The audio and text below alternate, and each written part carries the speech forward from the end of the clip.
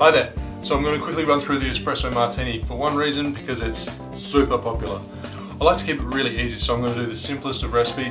It's 30, 30, 30. There's plenty of recipes out there. There's tweaks, there's using rum, using different measurements, adding your sugar, but this one, easy to remember.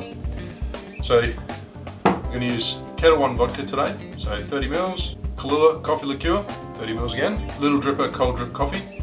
I prefer to use this, so this is the best way to stay consistent. If you use a hot extracted coffee, if you don't use it straight away, it goes quite bitter. I'm going to fill my Boston glass with ice. So I'm going to start with 30 mils of Ketel One vodka, or another vodka, just a premium vodka. 30 mils of Kahlua, and then 30 mils of cold drip coffee, in this case that little dripper that I was mentioning.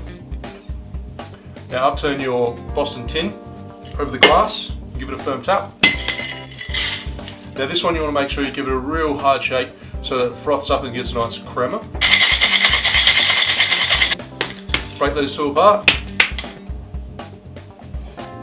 You want to use your Hawthorn strainer and your conical strainer and double strain into a chilled coupe.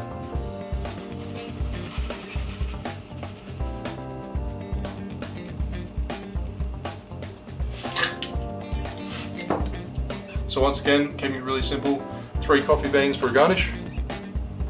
And as you'll see, a nice crema will form once it sits there for a second. The colours will separate. You have a real dark colour for the coffee. I find this recipe is simple and it keeps most people happy.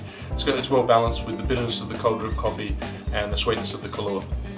So if you're an espresso fan, make sure you comment below. Let me know what your cocktail recipe is, and also down here, I don't even know where it is. Somewhere down here, subscribe and keep up to date with our recipes, techniques,